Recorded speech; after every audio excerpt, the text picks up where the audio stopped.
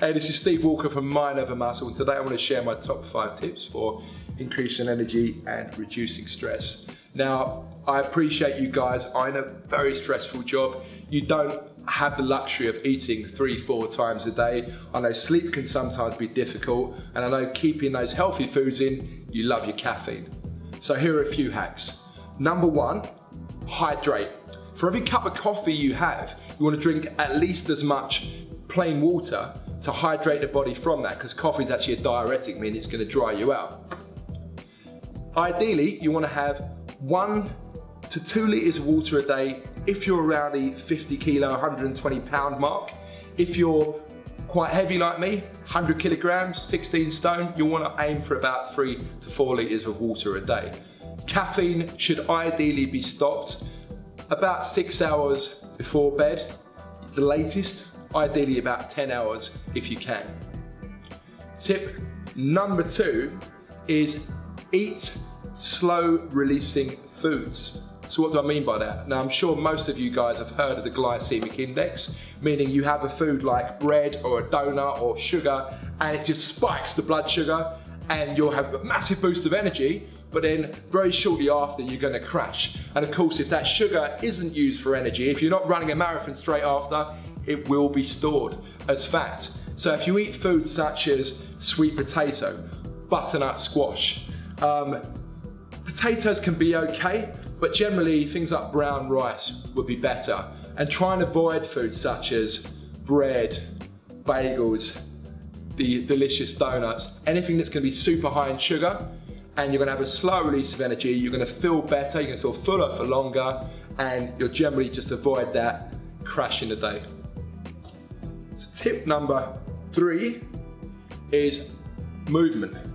Now, I know what you're thinking. You're walking around the office, hospital, workplace all day, and you're moving around, so therefore you should be full of energy. Well, not necessarily. It's about the type of movement you do. So movement creates energy.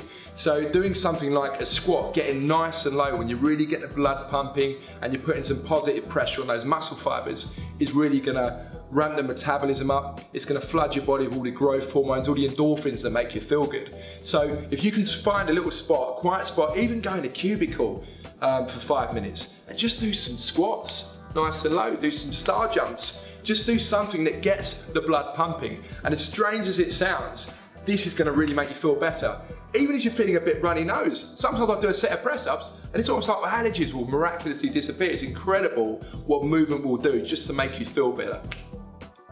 Tip number 4, and I'm sure this is a subject that a lot of you are gonna feel quite emotional about, sleep. Now, sleep is so important for every single function in the body. It's massively important for memory. It's actually got a lot of links to things like Alzheimer's as we get older. Sleep's very important to actually help your body burn fat. It's been proven that people that get less than 7 hours on average tend to have 1/3 more body fat. So in an ideal world, if you can get at least 7 hours sleep, 8 hours would be an absolute dream. And I'm just going to give you a few tips of doing that. So if you do have the time to do some kind of exercise first thing in the morning before work, as crazy as that sounds, it's going to really help you sleep later. Making sure you get some sunlight if you can early in the day is really going to help. Before you go to bed, taking something like 5-HTP will help you sleep better, and also it will actually increase your mood the next day because it's actually linked to serotonin, which is the feel-good hormone. So yeah, getting a good night's sleep is absolutely crucial. I know you come home from a long day of work and you want to watch reality TV shows for 2 or 3 hours. Try and switch off that screen on your iPad, iPhone for at least an hour before you go to bed, and go old fashioned, go old school, read a book, and you will sleep like a baby. Tip number 5 is vitamins, supplements.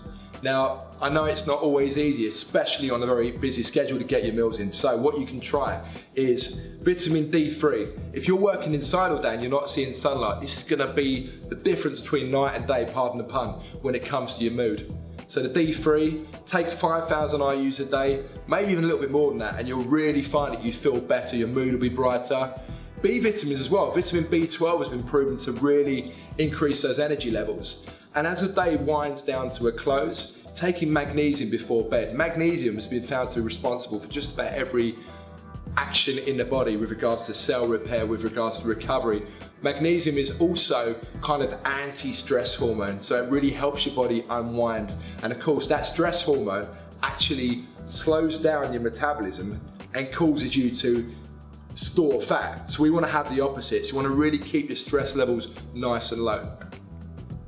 So I hope you've enjoyed my top 5 tips on increasing energy and reducing stress. The important thing here is don't put too much pressure on yourself to get them all done. Just start with one of those tips and build on it as the weeks go, and you'll find you've got more energy and your mood is much brighter. My name is Steve Walker. This is Mind Over Muscle. If you want to find out more tips, just drop me a line on my Facebook page, which is mindovermuscle.club. That's mindovermuscle.club. And I look forward to seeing you in the next installment.